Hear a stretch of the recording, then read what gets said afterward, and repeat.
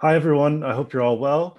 Thank you so much for joining us. My name is James Kelly. I'm from Pluto Press, and I'm so honored and delighted to be joined by two brilliant speakers and thinkers, activist and public educator Françoise Vergès, and writer and activist Lola Olufemi, who will be chairing tonight's event.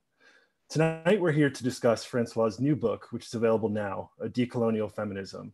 Centering anti-colonialism and anti-racism within Marxist feminism, this powerful manifesto is a call to dismantle the systems of power that oppress us. For those of you who haven't yet, you can head over to plutobooks.com to pick up a copy of the book. This event also includes a Q&A section, so please feel free to ask questions in the chat below, and you can also tweet on the hashtag A Decolonial Feminism. That's all from me. Over to you, Lola. Hi, everyone. Thank you so much to Pluto for asking me to chair, and to Françoise for speaking to me. I wanted to start, Françoise, by asking, for you, what are the principles of a decolonial feminism? Can you expand on it as a kind of framework of resistance and struggle against empire and all of the forms of domination that sustain it? Well, thank you. And I'm very happy to have that conversation with you, and thank you to Pluto. Well, for me, I mean, I will say that the principle, decolonial feminism will be radically anti-racist, anti-capitalist, and anti-imperialist. I don't want to forget anti-imperialism, which I think is quite often forgotten. It's also for the liberation of the whole society. It's not just, about women, equality of, and of men and women.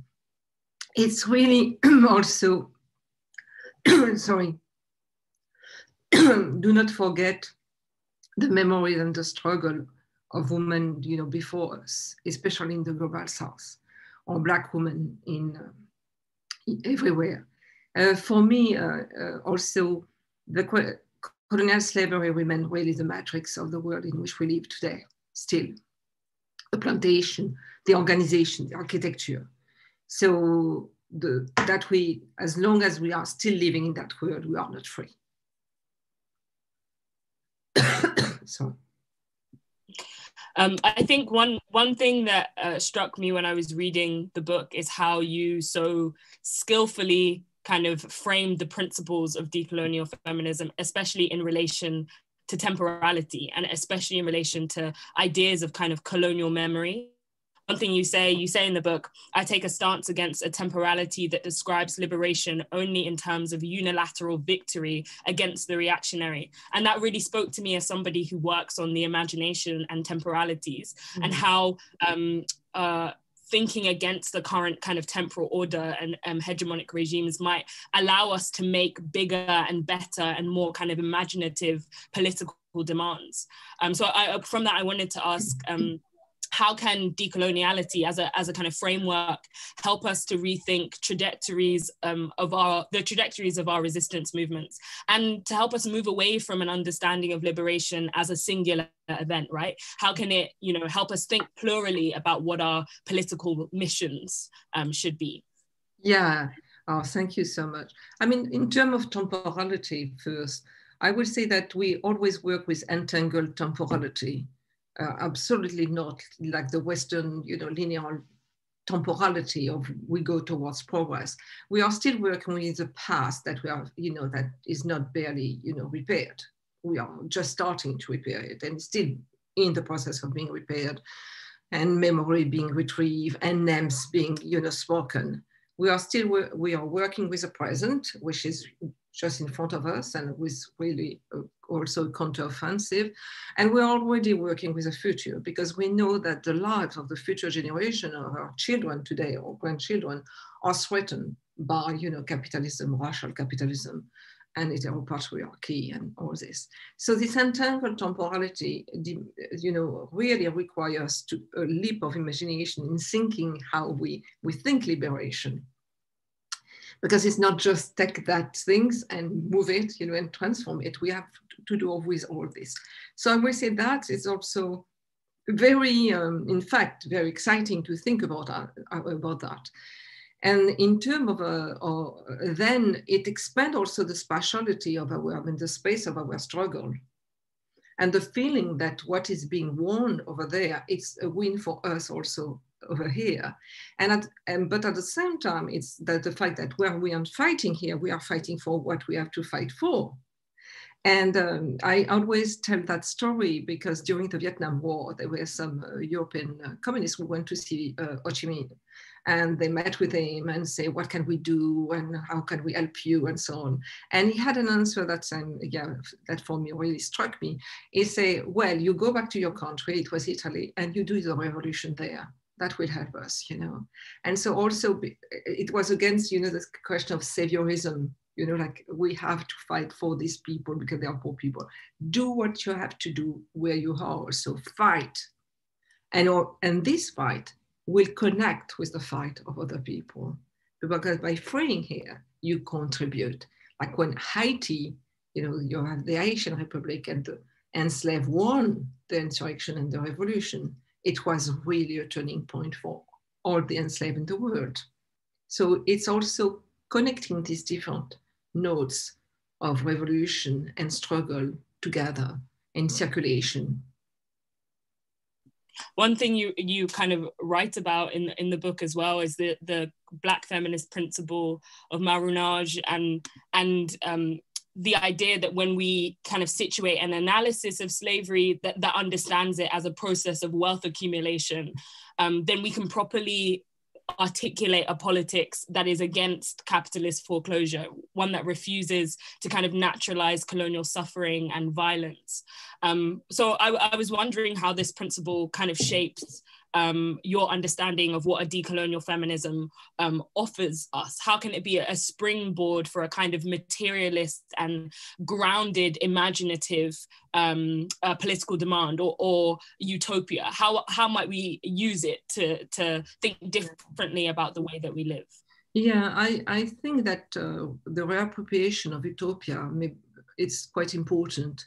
Because as I say, we are living in dystopia. We have been living in dystopia for a long time. And utopia could be absolutely appropriated as an incredibly, you know, liberatory tool. In fact, to imagine that world that is not still there, but that we have to create and invent.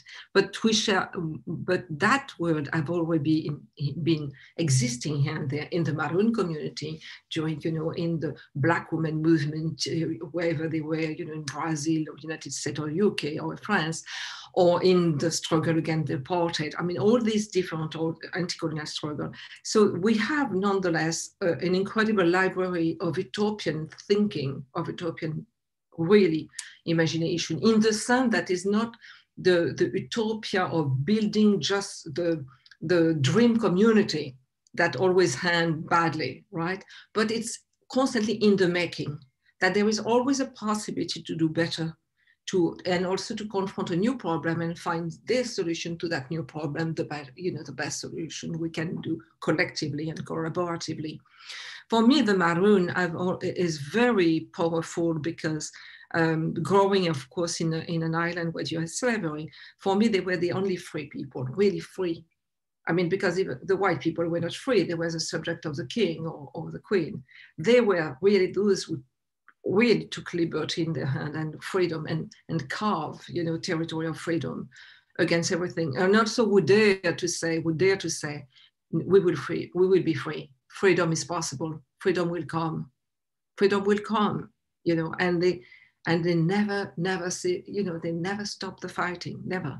And for me, this is also an incredible strength for us, you know, the possibility of, yes, there is the naturalization, normalization, the power built around us can be constantly break. And that could be the power of decolonial feminism, by using our imagination constantly, by constantly also daring to imagine that it's possible. The right to imagination is very important today, because in a world that we are saturated by, you know, image and things that pretend to be imagination and in fact are just colonizing our mind. Yeah, that really speaks to me. And I think it's what the imagination, I think of the imagination as a process that brings that which does not previously exist into being, right? And that closes the gap between the real and the possible. And I feel like in the book, what you give us is an argument for closing that gap, an argument for rethinking our political projects as plural, as many, right? As capable of multiple sets of analysis at the same time. Yes, and also we have, as I say, we have to take the setback as setback. They are not defeat. We have also to rethink this term of defeat, that is, revolution defeated, or anti-colonial struggle defeated. This is the vocabulary of military, of the military, victory and defeat. We must have the military, reject this military vocabulary and take the vocabulary of the long road to freedom, and the long, but full of an incredible moment of joy and an incredible moment of energy and desire. So as you say, as you were saying, imagination goes also with desire, the desire, for something. And also I insist on for joy and in a world that is made totally, sad, and not, full of artificial joy. It's artificial joy, and that for me, yeah. So, yeah, imagination, the power to imagine, to break from that, that there are alternative, and that we are capable of building them. Of more.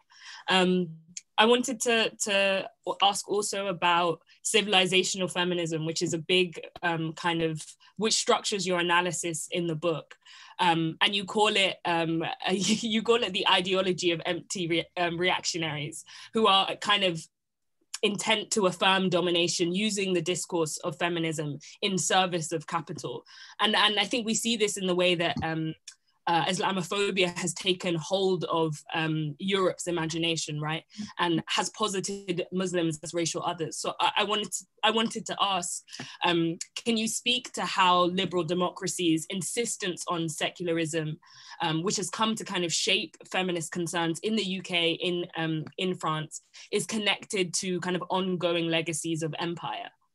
Yeah, I think that in fact for these feminists, of the civilizing mission, they are really, their time has come. They were not as strong under colonialism and imperialism. They were there, their voice, they supported, but they were not dictating policy, it was men. They got their revenge, I must say, in the 2000s at the beginning, by effectively they offered the vocabulary of Islamophobia using women's rights. And so they offer to the conservative, to the right, to the far right, to and to a certain left, the vocabulary that would be acceptable to attack Islam and the Muslim. It will be the vocabulary of women's rights, the vocabulary of emancipating the veiled woman from subjugation and submission and so on and so forth.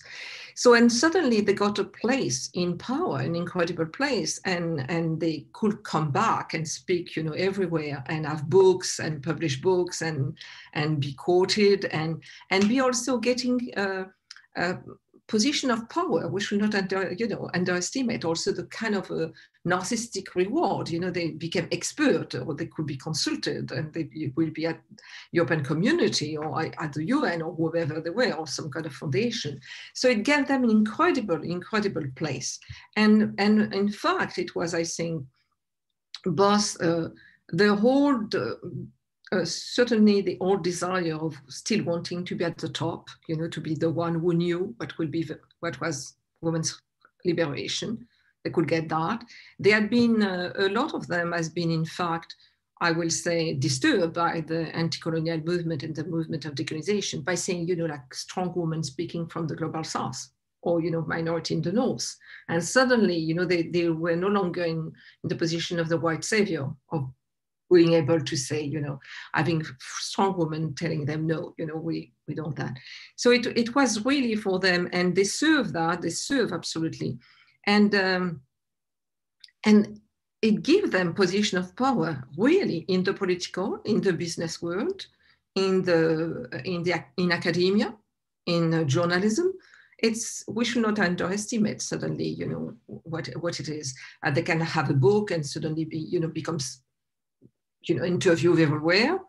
And it goes with a certain form of patriarchy that goes with I would say neoliberal patriarchy, not the kind of that we saw with the former president of the United States, but that we see, for instance, with the president of France, or the kind of a modern kind of a masculinity, you know, absolutely affirmative of women's rights and that, and we are absolutely ready to include some women in the circle of power, as long as effectively this remain within a certain frame and where anti-racism will be done in very polite ways, and you know, but Islam being really the enemy, and that it was really for me.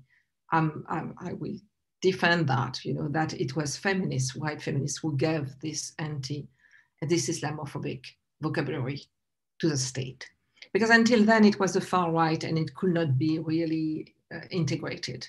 When feminists did it, it became, you know, possible to speak in that vocabulary. They offered the ideological frame. I think it also speaks to how liberal feminism is invested in, like you point out in the book, is invested in propping up the nation state, and they choose to do that through affirming the other, affirming the tension between kind of two sets of groups at the very least.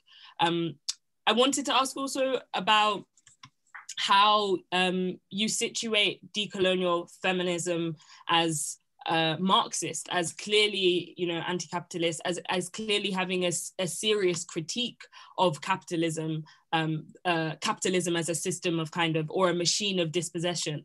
And you begin specifically with the idea of the domestic worker who goes on strike or is forced to kind of clean excrement in train stations, in order to get your reader to kind of recognize how capitalism designates who is worthy of a livable life. And I think about the terrain, the political terrain that we're in as feminists in this moment, where we're seeing a neoliberal drive to flatten our political demands, our movements, to de-radicalize feminism so that our concerns lay firmly within the realm of representation and identity. And these have become kind of, I would say, weights on the feminist movement, right?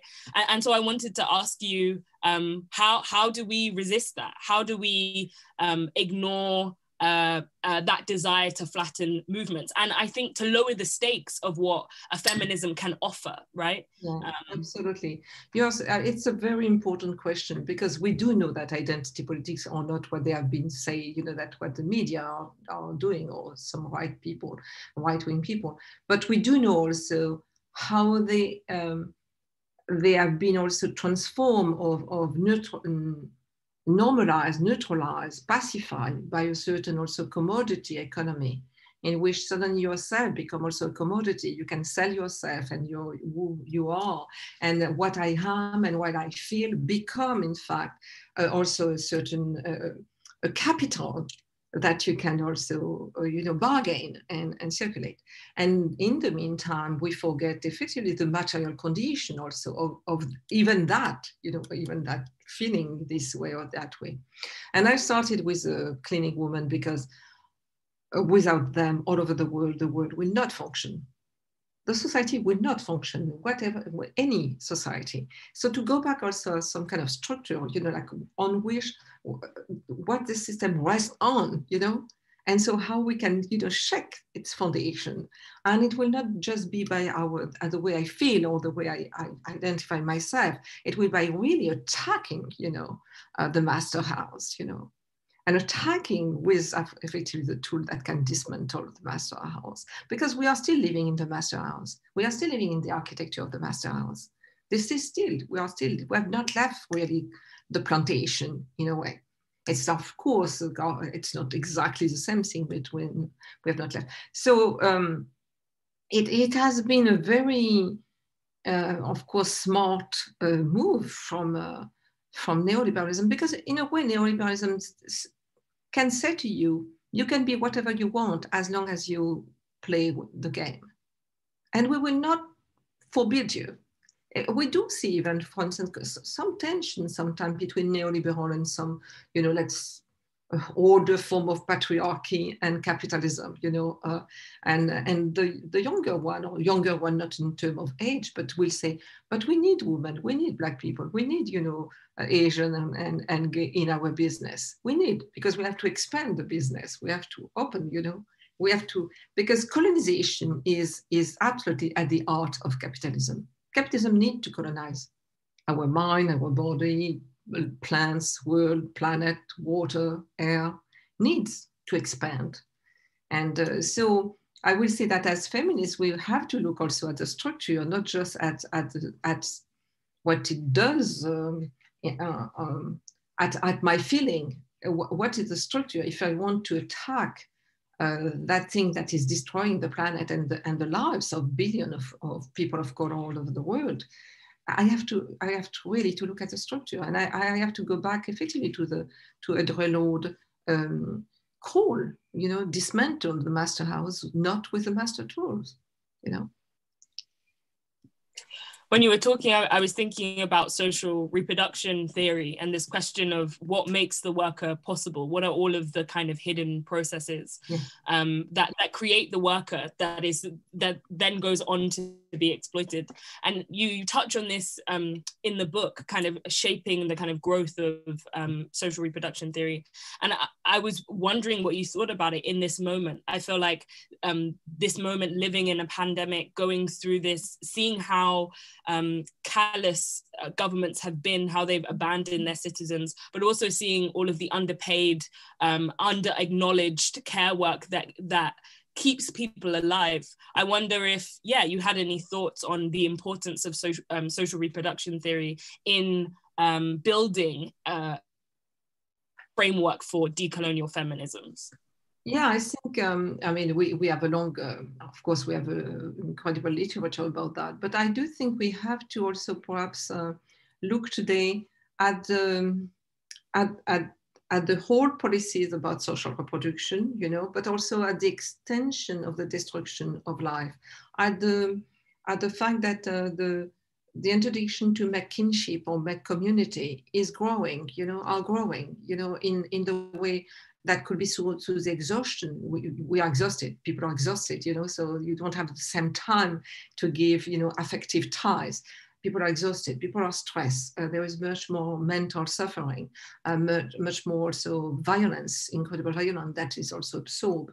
And then, and some people cannot do otherwise than, express that violence onto the people who are closer to them.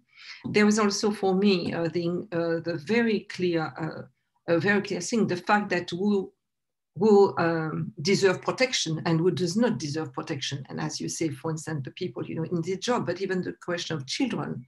So many children are born every day in the global south or in minority in the global north, and they are already condemned not to have any childhood. At a moment when there is a growing concern with the child and how the child and the development of the child and what the child needs and so on and so forth, which are, we are all for, but at this very moment of this incredible concern and discovery for the well-being of the child, you have billions of children who will be criminalized, who will be treated like adults, and who will not be treated like children, who will not deserve childhood, who will not have any childhood. And so that also for me is the social reproduction being broken. And so that to attack really the very foundation of making community and making kinship.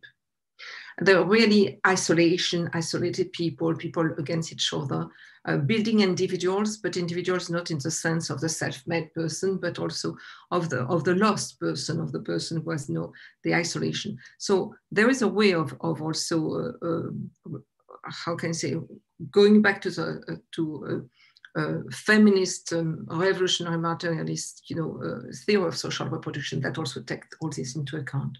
The question of community making, kinship making, health also, access to health, access to education, access to all this, and not, so perhaps I'm not, of course, I'm not into the white feminist things, which will be, sharing domestic duties only, or having access to freedom of, in reproduction, whatever. No, for me, social reproduction, it's very the way in which effectively neoliberalism and in all its form are doing everything to break community making, to break kinship, to break effectively for any form of social reproduction that escape its power and its laws. And in that way, I think maybe we can think about decolonial feminism as a kind of politics of relation, of kind of relational solidarity, of keeping each other alive in that sense. Exactly, saying that, of course, we have to make family. We can, of course, there is a critique of family and it's all patriarchal family, but there is also, we know that other forms of family are possible, and the survival of many, many people in the colony or in, among Black people in the global North have been, through family, not family in the sense, dad, mom, the kids, the cat and the dog, but in terms of effectively possibly of solidarity, of support, of getting together. That is absolutely fundamental. And the fact that you construct families through the struggle, you have family. And everyone, I remember, because when I was little, I knew people in jail or whatever, and they were saying what made them, support things. They knew that people outside were with them, even though they did not see them. It was like effectively the care that they did not feel material, it was not concrete in the sense that they could not, for instance, even see them. But the fact that they knew that there was a care for them, that people care for them, demonstrating, writing letters, coming to them, was absolutely important as effectively a source of vitality and strength. And I think that is extremely, that's what we need to nurture, relationality. Yes. I want to come back to something that you said before, and something that's in the book, that capital is the colonizer. And I think what's clear when reading the book is you outline how France's position as a colonizer is kind of crucial to any analysis of state development, of its treatment and understanding of specific forms of liberal feminism. So I wanted to ask, can you kind of explain how the civilizing mission of the colonizer kind of lives on through what you call civilizational feminism and through feminationalism as well? Yeah. Well, I do think that we cannot understand modernity, Western modernity, without going back constantly to effectively slave trade, slavery, and the rise of capitalism and racial capitalism. There is no possibility to understand that. So there is this, it's extremely important to constantly going back to who is exploited, how people are exploited, what are the laws being, taken to maintain exploitation, to maintain inequality and injustices, the constant reworking of this to allow that. And there is no, extractivism have been at the heart of effectively the wealth of Europe. And still, if we look at France, France is still extracting from the African continent a lot of things that service industry. And if France is one of the fifth richest country of Earth, it's not because the French have specific talent or qualities. It's because their country have been stealing for peoples and country for centuries, And this is not what they understand. So, and it was fabricated that it was almost associated with their quality, like ingrained quality. you know, a French country of the human rights and so on and so forth. And not because of that, you know, not because of that. And the forgetting of this, the forgetting and the transformation of France as only the generous France, you know, bringing freedom to the world and bringing equality, at the same time violating constantly this principle, is what is still, you know, very difficult for people to resist, because it's a legend, it's a beautiful narrative, of course, and I understand people will hang to it, it's better. And so, but through that, what is forgotten is that Europe, as Césaire said, you know, has been indefendable for centuries. It has been the Europe of anti-Semitism, the Europe of, you know, colonialism, of imperialism. It's a Europe which need really, really to look at itself, really, really to look at itself. And really try to do its own decolonization. Because there is this also to answer your question, it's like, for a lot of people in Europe, in the left, I'm not talking about the right, decolonization has been for people who have been colonized and not for them. And I always, you know, go back to what Césaire said in Discourse on Colonialism, of what he calls the shock in return. He said you cannot enslave and colonize without it coming back to your country, without coming back in insinuated it in your law, in your literature, in your way, in your art, in your way of thinking, and so on. And that shock of return, which Césaire saw in World War II, by saying, okay, what you have been doing, what white people have done to white people, white people have been doing to people of color for centuries. And I see it also today in the shock of, this shock of return, in the return of the repress of the colonial history, because of younger generations saying, no, we are here, you're not going to send us back. Transformation also in the, I mean, a deep transformation of the society, and they resist that.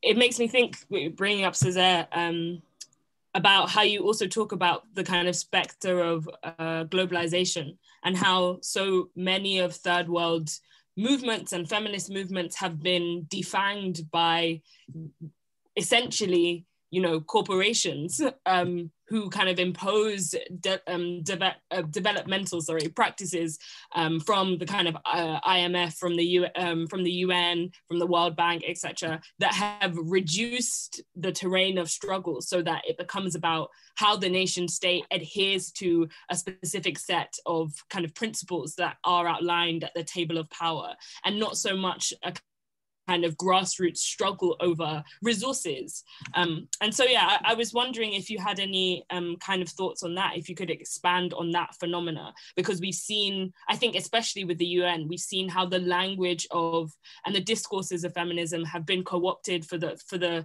purposes of reaffirming the idea that nation states should exist, right? And so I'm interested in what you think about that.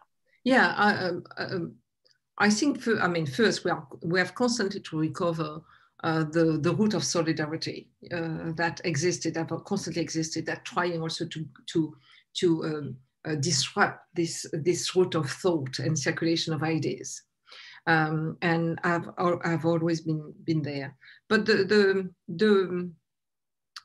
effectively, the fact that development now rests on women, and the discourse and the policy of development rest on women, is part of, we could go back to what Fanon said in Algerian Veil, that the policy is, take the woman, separate the woman from the community. And as soon as you have that, you break the community. You weaken the community. And I see that policy still going on, transformed, but still going on. And this goes on with, at the same time, an incredible exploitation of women of color through the world. So it's a discourse that almost, advertisement for effectively development policies and different foundations that use that. And in the meantime, the incredible precarization and vulnerabilization of women's life everywhere, the incredible violence unleashed on women of color everywhere, the incredible, rape has become It's not an exception at all. It's absolutely a daily tool of domination, of terror, to discipline women, and not just men disciplining women. It's the disciplining of women so that they will work and say nothing, so that they will accept the condition of work, that they will accept, exploitation. So this, and I'm not saying just cynicism by United Nations and other foundations. I do think that it's a constant, this constant work of capitalism and colonialism. On the one hand, you repress, you censor, you kill, and on the other hand, you always try to detach a certain, small number of the population that then will become your servant, that will serve, your system. And that had always been that. I mean, patriarchy has been able to have women at its accomplice. So this policy will have women at their accomplice. But I will constantly underline when I'm being told that the number of women being killed every day, or activists, indigenous activists, or Black activists, or for instance, forbidding them to unionize. I mean, any kind of organization which is really in the, and I will, that in fact, this is what concerns billions of women. The other, it's just, on the surface. And it's part of the pacification. It's part of pacification. Pacification, we have to rethink how the politics of pacification are being done today. Not exactly the way they were done in the 19th century, but they are still going on. And I think about all of the way methods that feminist movements get subsumed into the state.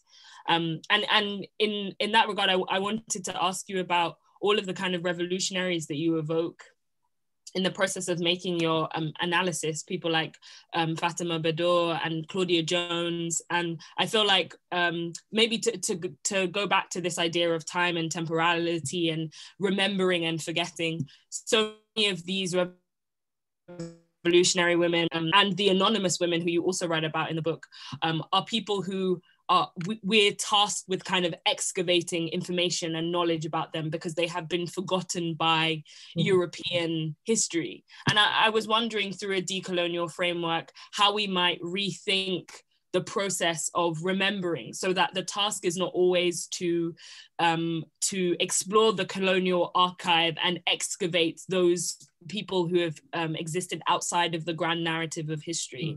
I'm interested in how our feminist movements don't get stuck in that trap of always constantly having to battle a purposeful erasure, right? Because I think sometimes we think of erasure as innocent, and it's not. So I was wondering what your thoughts are on that. Yeah, that's a very, I mean, first I will say, okay, we have always fought for visibility, I mean, to make things visible, but perhaps we have to rethink the question of visibility and visibility, if we want to use these two terms.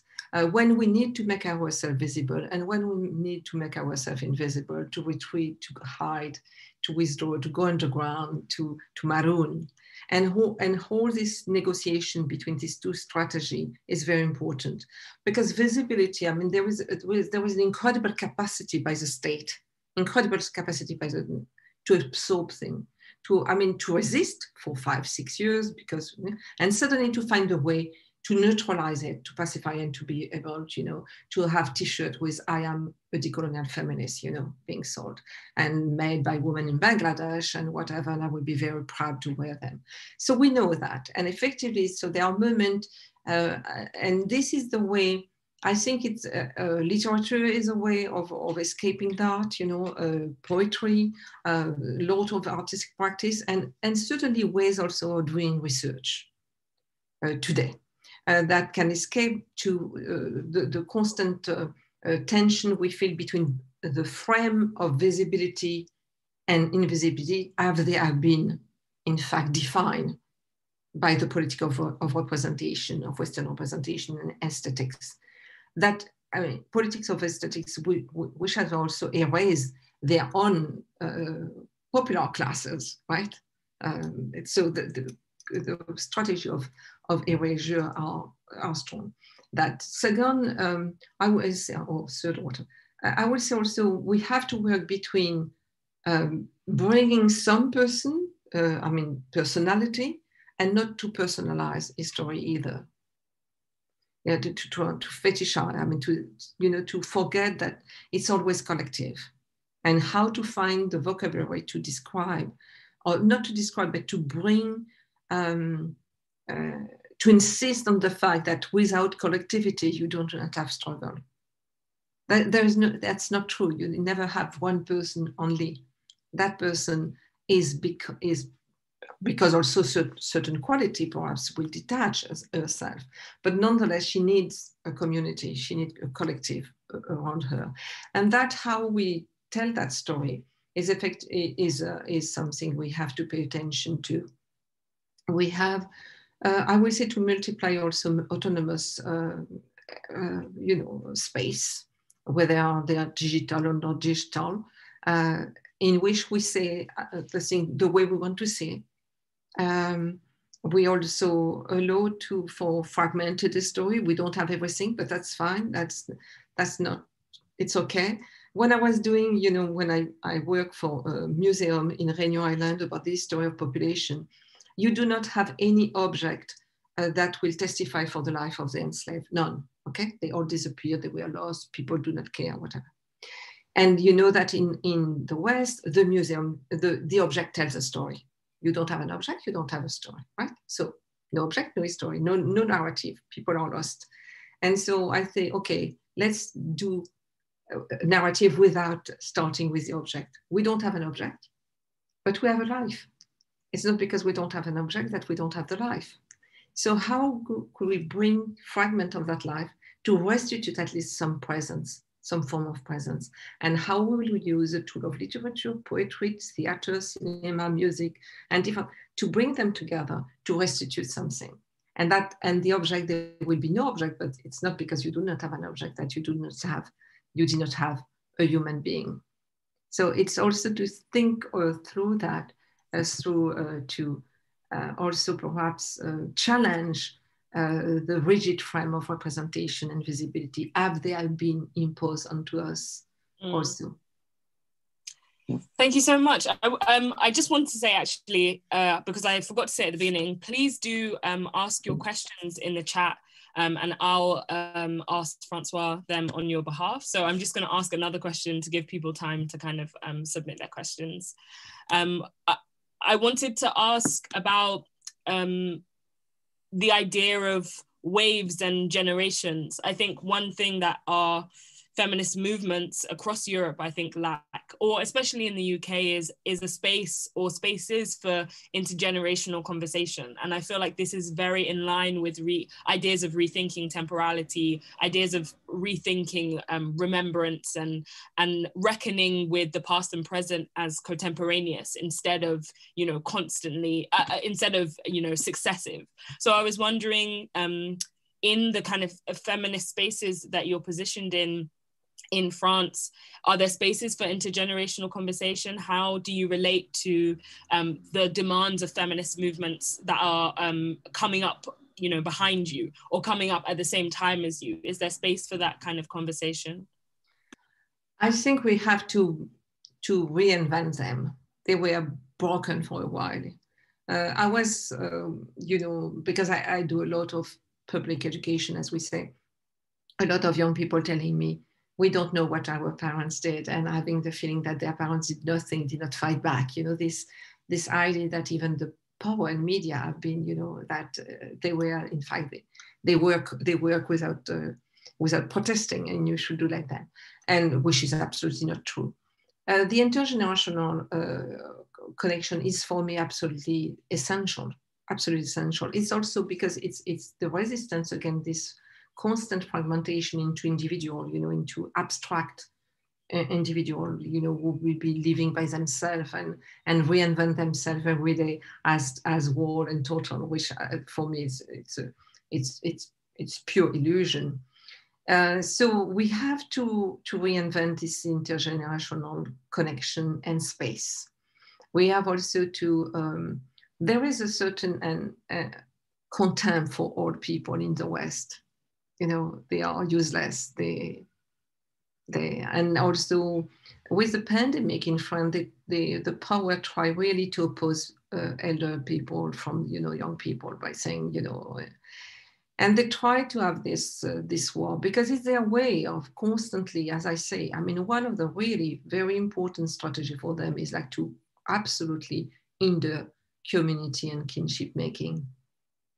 So I will say it's very important also because we have also to valorize again the knowledge that older people have, which is not only from books and from academia, but also from living and, you know, especially in community coming from the global source, I mean, migrant community or other, of knowing what is it to survive and to live and to make a life, not just to survive, but to make a life for their children and for themselves, and to reinvent a restaurant and club and music in which they could, you know, like bring against, you know, life from and form of struggle and demonstration and incredible creativity and inventivity, from which we can learn. So this is for me extremely important, and the notion of wave and new generation and generation Y, Z, and whatever is absolutely, for me, belong to the world of advertisement, you know, absolutely the world of advertisement, but not the world in which we live. And I don't know in the UK, but here, but even not just in France, but in Italy or Spain or elsewhere, a lot of young people went back to their parents or grandparents during the pandemic. So we saw that the importance nonetheless. So it was parents or grandparents or some member, but the need to construct community living, the absolute importance also perhaps to rethink how we're going to build autonomous community together, not necessarily through family ties, but through effectively friendly, I mean, some form of friendship and relationality that we construct and have this. The way in which people did in the state or elsewhere, or even in Europe, of building even, an entire building in which they live or a neighborhood in which they live, because we need that. We really need that. Otherwise, we are too. It's a very brutal world. It's very brutal. Power is very brutal, and has no hesitation in breaking lives. You know, not people lives. I mean, the way we think. I mean, what is living. So intergenerational, yes. And also not only those who live, but those who were before us, long before us, and whose spirit and words enlighten us or give us to read something from someone 2 centuries ago. And it's very, words are very important. The circulation of imagination again. I mean, this word that feed our imagination, feed our, you know, being every day. That's part also of the intergenerational connection. Thank you so much, Françoise. There are a few questions that people would like to ask you. So the first one is, where do you position digital technologies in relation to decolonial feminist struggles today? Well, I will do a very banal answer. I mean, digital technology, as we know, can be totally useful, and I've been able to expand a lot of things and make and having the circulation of text, images, and much faster and than they use than we could do, especially now because of, you know, of the restriction. So they are effectively very important. So I will say, digital, I mean, all the technology have always served struggle. They are always, you know, of course, they can be used to hinder and to the struggle, but they have always been used. I mean, we know printing was very important for the colonized and enslaved. So digital technology, I don't see any problem. But we do know that all the time, these tools, behind them, you have company, you have this. And for me, it's, we have also to think the possibility of this technology rests also still on the extraction of rare minerals in Africa, of the fact that of course we have smartphone and we can do this, but the smartphones are done because effectively there was exploitation and people so exploitation of rare minerals in Africa and exploitation of women in Asia, putting them together. So my point is like, of course this, but we have to constantly to situate ourselves in this incredible entanglement of power inequality. So we have to be aware of them. I'm not saying we don't use them, but I must know what I'm doing. I must know what I'm able to do on what it stands. Thank you so much. Somebody else asked, I'd love to know your opinion on the role of law in colonial domination. Is it even possible to use the law or legal mechanisms in a decolonial / feminist way? Well, of course, we know the role of law in colonial domination. I mean, without the law, there will not have been the legitimacy of dispossession, of land grabbing. I mean, it was incredible. All the, from, of course, 17th, but even 19th century of imperialism laws was very important. We do know also that even during slavery, enslaved people could use the law against their master. I mean, they understood the role of the law also of turning against the master, its own tools. So we know that. But in terms of decolonial feminism, it's always a constant, I mean, it's thinking about a situation. Okay, what I'm fighting against now? Okay, can I use the law for that aspect of my struggle? And then I need to also build, solidarity. And then I need this, and then I like that. So the law is not just the only strategy. It's one of them.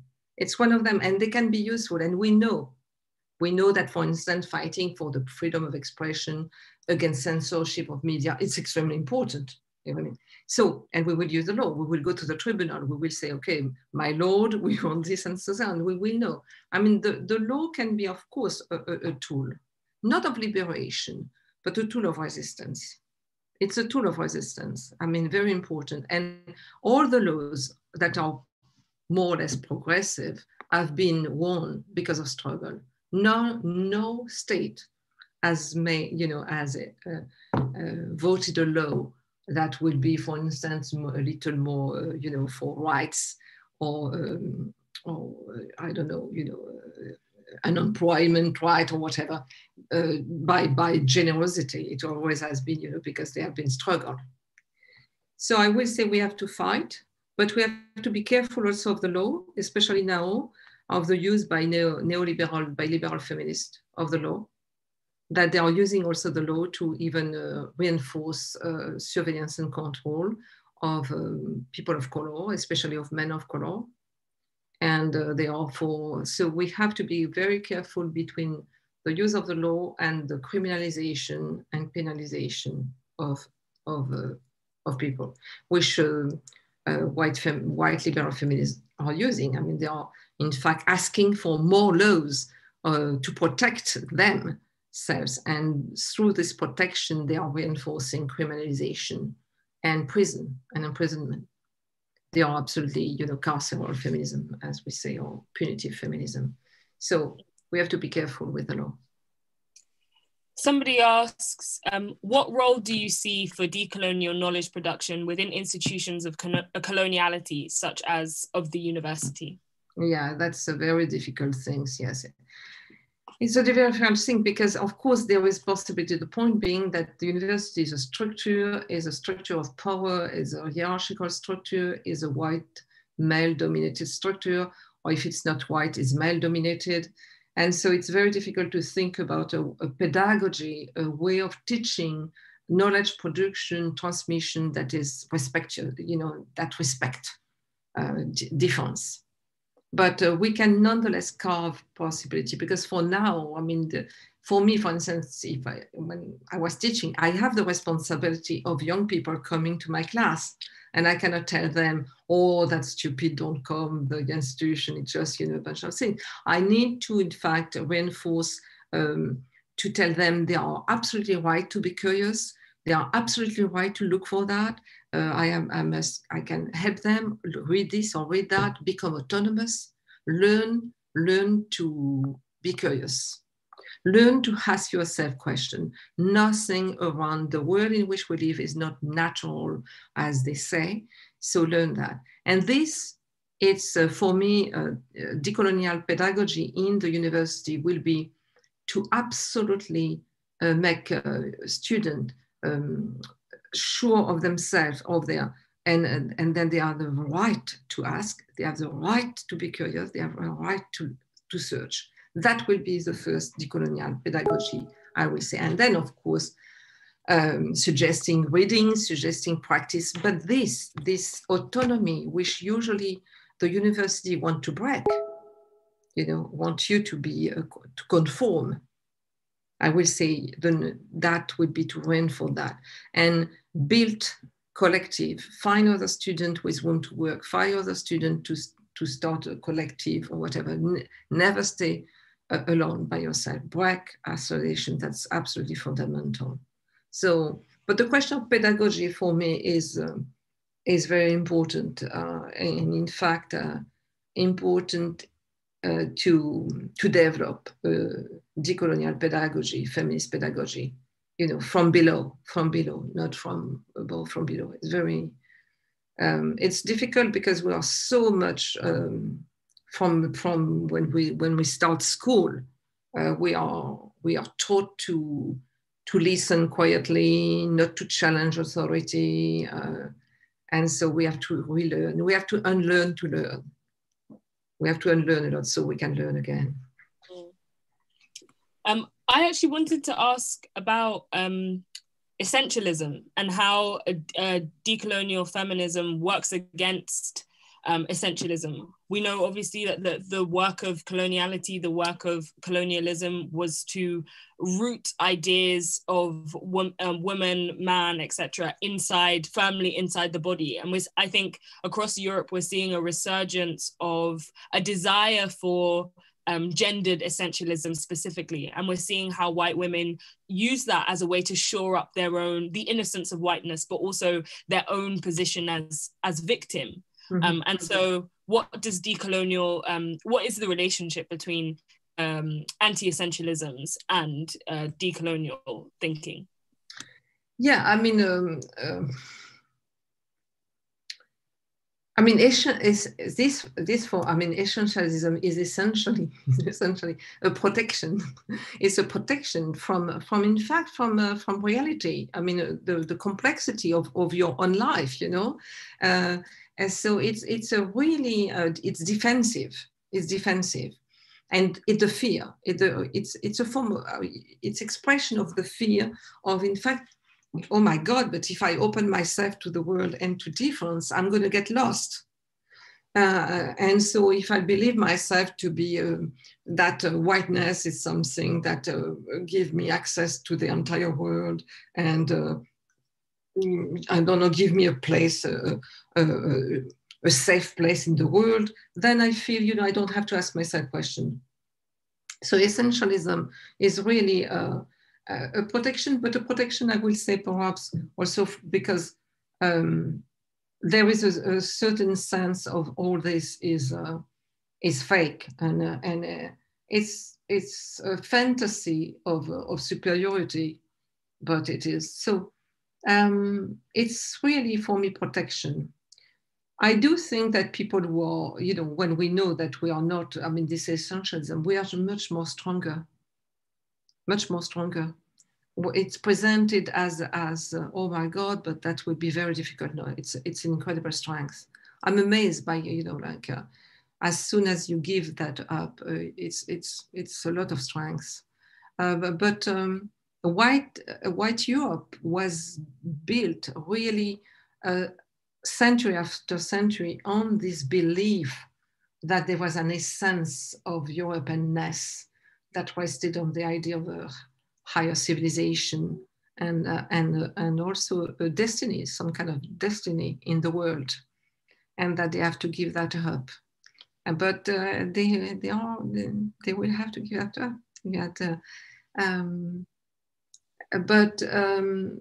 This question of man, woman, and how we will hang on to that, I mean, how they hang on to that, it's also falling apart. And I suppose the more, how can I say, the fact that you have backlash against the multiplicity of genders and identification is then feed the anxiety. The anxiety, I mean, the amount of attack and anxiety, it's because they already know that it's lost. It's a lost battle, especially with young people today.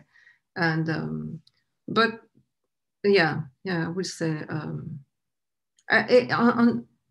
it's what is. I mean, there we go to a certain question of why do human beings hang on so on something that is clearly not working, it's really not working, but it's very defensive.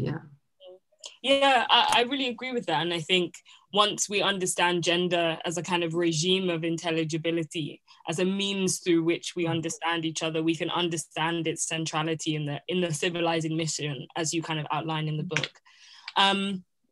Somebody asks, could you please speak to the counter-revolutionary effects of neoliberalism colonizing feminism?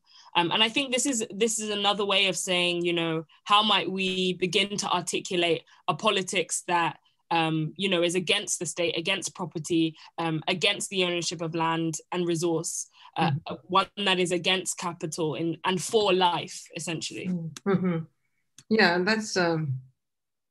of course, in terms of without private property is absolutely a very important foundation of whiteness of a certain form. Without private property, you don't have that.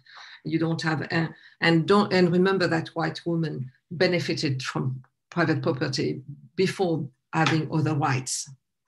And so even in their narrative about, acquiring right, they forget quite often that they had the right to property, to private property, before having the right to vote or the right to go to school or whatever. So private property is absolutely fundamental, and we have to fight against, show how private property is absolutely fundamental in the organization of inequity and injustices, of depossession and depriving so many people from this, and that's how it's connected with the state. So the politics against, feminism, the counter-revolution, the neoliberal counter-revolution, it's attacking this feminism rather than colonizing them. State feminism is totally on the side of that. We have talked about it quite a lot this tonight, but I will say it understands the revolutionary feminism or Black feminism or feminism, decolonial feminism, all this feminism that resists, Muslim feminism that resists them, as effectively fighting against private property and therefore against the state. So how do we fight? I will say, of course, there is the knowledge that we have to have about this law, how the law work. We have really to read about that, but we have also to, against what we have been saying, the politic of relationality, which are a politic also of sharing, of bringing together our forces also. Because sometimes with a very little, we can do a lot. I saw, for instance, what you do with the feminist library. It's huge. It's really huge, and so it's huge. And so we have really to build more and more of this space that escape the laws of the private property / patriarchy / neoliberalism and state. Because they may not look, I mean, of course, they are not the same, they do not have the same power of big multinational, but they have incredible power. Incredible power. I mean, for a young woman or young queer or lesbian or trans who is looking for something and find what you're doing, for instance, it's huge. We cannot, underestimate that.